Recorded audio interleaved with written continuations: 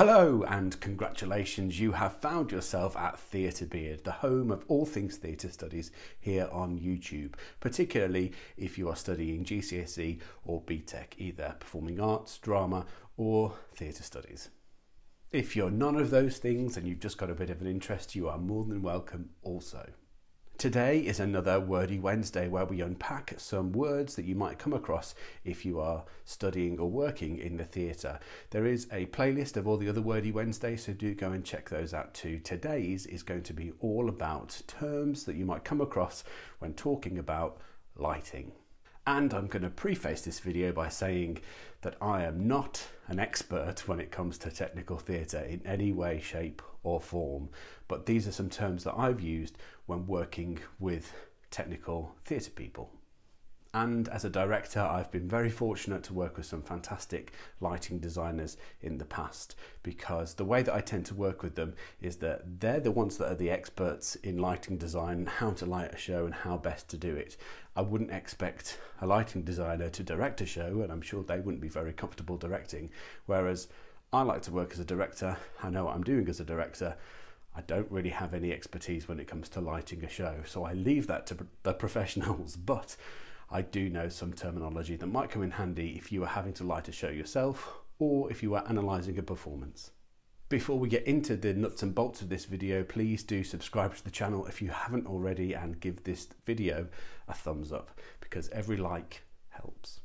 So the first lighting term we're going to talk about is that of a wash, and a wash is lighting that covers the whole stage. It's usually quite a soft light and it covers it all evenly. Now this wash could be made up of different colours, it could all be one colour, or it could have a feeling. So very often I'll talk to lighting designers and say, oh, I'd quite like a warm wash, or I'd like a cool wash. And they will fill it with warm colours, such as oranges and yellows, or cool colours like blues and whites. Depending on the size of theatre that you're in and what kind of lights they may have LED lights, and LEDs are really easy to change the colour of, and they just change colour at the flick of a switch or the turn of a dial. If the lights are lamps, then the way that the colours change on those is by fitting a different coloured gel, and a gel is a sheet that is placed in front of the lamp that the light shines through, and it cancels out any of the other colours. So for example, if you put a red gel in, that light will only be showing red. The reason they were called gels is because originally they were made out of gelatin. However, this had a tendency to melt, so now they're made out of different materials instead. So any lamp can be changed to a different colour simply by placing a different coloured gel in front of it. Next up, we're going to talk about specials, and a special is kind of the opposite of a wash. A wash is more general light that covers the whole stage, and a special is one particular light that's designed to pick something out from the stage. A special is a fixed light, so it doesn't follow performers around the stage. We'll come on to that a little bit later on, and they're usually used either completely alone, or if they're combined with a wash, the special light will be used at a higher level, so it appears a little bit brighter than the rest of the lights on the stage.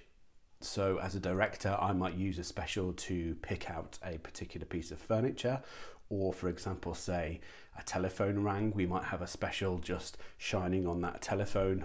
Or if a character popped into a dream state or had a sudden thought, we might hit them with a special and kill the wash. Specials can also be used to create particular lighting effects. So for example, if I wanted to have some sunshine shining in through a window, there would be a special that is pointed through that window, and that creates these beams of light that are coming through. But they'd be used with a wash, and it's just a special that's at a higher level, because if it was only that special, the rest of the stage would be in darkness and there wouldn't be any other light. Next up, we're going to talk about gobos, and a gobo is similar to a gel in that it changes how the light looks from the lamp. However, where a gel is made out of a very thin plastic, a gobo is made out of very thin metal or sometimes glass, and these have designs etched onto them, or if it's glass, it's sometimes painted with a different colour as well, and these cast different shadows and shapes all across the stage. These patterns that they create can just be generic patterns, just to break up the lighting a bit so it doesn't look so flat, just one flat colour, or it can be a specific shape. So for example, you can have a gobo to create a lighting effect of a window, or it could be a gobo to create foliage, so it looks like light coming through trees, or you can have a gobo to look like a cityscape. There's a whole host of different gobos. Next up, we're going to talk about side lighting, and side lighting is a convention of dance theatre performances. I have seen them used in other shows before, but very often it's a dance piece that utilises side lighting more than any other. And as you might suspect by the name, they are lit from the side, and these are stands of light that stand at the wings at the sides of the stage and shine light horizontally across the stage. One of the lamps in the first lighting position on that kind of tower of lighting is known as a shin or a shin buster, and this is because they are at shin level. However, they're focused, which means that they aim the lights kind of at the central position. And the reason they're hung in this position and aimed slightly upwards is so that they're lighting the dancer and not lighting the floor of the theatre. And this gives the illusion that the dancer is almost floating in the performance space as if by magic. After the shins, the next most important position is those called heads, or head highs, and as you would probably guess, those are at the top of the tower and they're hung at head height. Again, they're focused down a little bit to the kind of central level, and it does mean that the lights do catch the floor slightly, but they're not directly lighting the floor. The reason these two lighting positions are so important, shins and heads, is because it's entirely possible to fully light a dance theatre piece just with those two positions. And it means that if a dance company are touring to different venues with different lighting facilities, some might have fully kitted out rigs, some of them might have limited options. Dance companies very often will take their own lighting equipment with them, and it means they need to take less kit because they only need shins and heads, and that's it. However, if a theatre is fully kitted out, they might have much more lighting available to them, and at that point the side lighting becomes a bit more complicated, where we'd start off at the bottom with low shins, then high shins, then mids, which lights the middle section, low heads and high heads. So each of these towers either side have 5 lights on each, and there might be several of those upstage, downstage and centre stage. Next up, we have follow spots, which is what I was alluding to earlier on when I was talking about specials. So where a special lights a fixed point on the stage and it can't move, a follow spot is a light usually on a stand that is operated by a lighting technician, and they will light a performer with that spot, and it's able to move, it's able to follow them through the performance space. So that follow spot operator has got a very important job, because they'll be lighting that performer throughout the whole performance space. Sometimes again it's against a wash, but the follow spot might be up at a higher level. Other times the rest of the stage might be in complete darkness, but that follow spot is the only thing that is lighting the performer on stage. So that lighting operator is very, very important.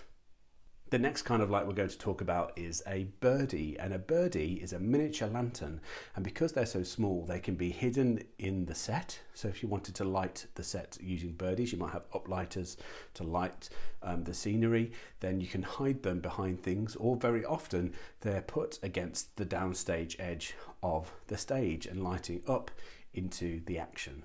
Birdies can provide a surprisingly bright pool of light, but just be aware that you are going to be lit from a low angle, and so therefore you're going to get shadows cast up on the face, which can be used to great effect if you wanted someone to look a bit scary. Other terms to think about while we're talking about lighting is the lighting rig.